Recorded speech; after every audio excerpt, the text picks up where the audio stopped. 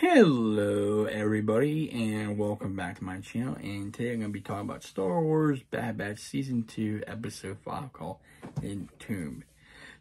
I liked this episode. It was really good. Good to see some more things going on with the gang and Phee. So we get to see episode with Phee, this time more Phee, as we know she's a pirate, and what's the word she was calling herself, like trying to save all this stuff like from treasure and stuff like that. I don't know what the term she used, but so we pick up the episode where we see Wrecker and Omega picking up like junk and looking for supplies. So they go back to Sid's shop or bar, Sid's bar. Feed's there, so they're going through the stuff. It's basically for a tech. He needs something new for it, and they notice this thing. It looks like coordinates, but it turns out to be a compass. So he believes it's treasure, so they believe it's treasure. She believes it's treasure. That's on Caldor Trinity System. That's what it's on. And they believe there's treasure there, so they said, why not go? But way before that, she was telling these stories to these two other patrons that the story keeps changing all the time, and these two guys are believing every time. So she's telling the story about how she found this treasure and stuff. So they give the compass, so they decide to go to this planet. And so they land on the planet. There's nothing there. It's all desolate. There's some tree light, but there's nothing there. It's all gray and stuff.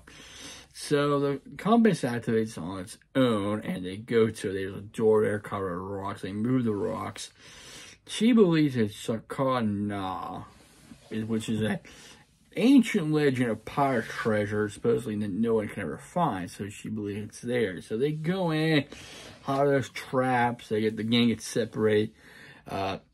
Echo, Wrecker, and Tech got to go find another way around. They get attacked by the bee. Like a beast that's been basically living there on that planet, had burrowed through ways. So they separate. So they have to use the compass to see if they get the correct pedal right. So they do. They find this wooden block type thing, but it's glowing. So they pull it out and it activates this machine. What they're inside is a big machine. It's been held there for a long time. It's been ancient. Since many years ago. I don't know who had it or whatever. So basically it's activated. It's waking up. It destroys everything. It's basically destroying almost everything. It's like a big blast shot coming out of its mouth. So the gang has to go back and shut it off. So they regroup, and they do get to put the block back and shut it down. So it basically destroys it before it destroys the ship. There's no treasure on the island or anything like that. So they did manage to destroy it. So I don't know if that's going to draw attention to some nearby people or whoever is nearby, but they did make it out alive. They did save Hunter from falling to his death. He did use a grapple hook to make sure they pull him out. But it was really interesting, pretty cool to see how they do it.